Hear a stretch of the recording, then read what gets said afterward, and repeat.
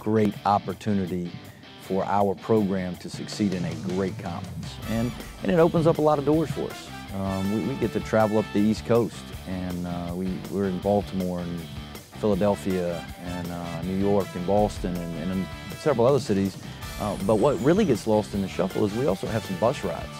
I mean, William & Mary's not that far, James Madison's not that far, Wilmington's the closest school, and then you have Charleston, which we're used to busing down there. So it's a great conference, a great group of like-minded universities, and a great basketball conference. It's a great opportunity, not only for myself, but just the Elon University athletic department. CAA has a lot of great history. A lot of great teams that have done some pretty prestigious things. Jack Wheaton does our scheduling, and he put together a tremendous schedule. And we're excited to be in the CAA. We know the challenges that the CAA presents. But we also wanted to challenge our team in the non-conference. And we open up the year against Florida Atlantic in this building. And then 2 nights later, we play UNC Charlotte in this building. And that's 2 Conference USA schools. And those are opportunities that our program hasn't had a lot of. And we're thankful and excited about the opportunity to play these Conference USA opponents just to kick off the year. Growing up, obviously you want to play in some cool historic places or new places. And Coach Matheny has done a really good job. Obviously we get to go down to Cancun this year, so that'll be a lot of fun. Then we also get to play at Cameron. So Coach does a very good job of getting us in some cool places and good opportunities you can only get being a college basketball player. There's not one person on this year's team that will have the same role as they had last year. And that speaks a lot to the fact that we have a ton of inexperience. Everybody's getting a new role. And it's exciting as a coach, and I'm sure our players are excited too, because what that means is a lot of competition for playing time, a lot of competition for the roles that are available for players, and our guys have embraced that.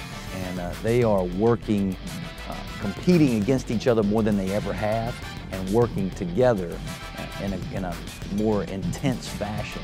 It's going to make us a better team. We've had great leaders in the past, with that senior class leading. But it's our time to step up, and we're definitely, willing to just take that challenge. And I think we got a great group of guys, and we're going to lead these guys to do some amazing things. Losing those guys definitely has brought on a greater role for a lot of players, but we got a good group, and if we just work at it and get after it for the next 6 weeks in practice, we'll come as one, and we'll do it as a team. It's not on one player. We're going to do it as a group. We really like our freshman class. We got 5 Elon men to join us, and we look for toughness, coachability, and work ethic, and ambition. And we want guys that want to be great. So there's the ambition part. We want guys that'll work. We want guys that'll listen. We want guys with a bit of toughness as we face all kinds of adversity. And we feel like we got it with all 5. Our chemistry is more than just on the basketball court. And when you bring in a player on a visit or the first time he comes on campus, he just knows that he's coming into a brotherhood. We connect instantly. Whether you're from West Coast, East Coast, Canada, we're all one now. We're all family. We've got a great senior class. I mean, you think about Austin Hamilton, and you think about Kevin Blake and Ryan Winters, and what all they've seen, what all they have experienced. And our system is in place, and our culture is in place. And although we lost quite a bit of experience and talent, we do not go back to square one. We are not in a rebuilding mode. What we are in is a mode of building this team.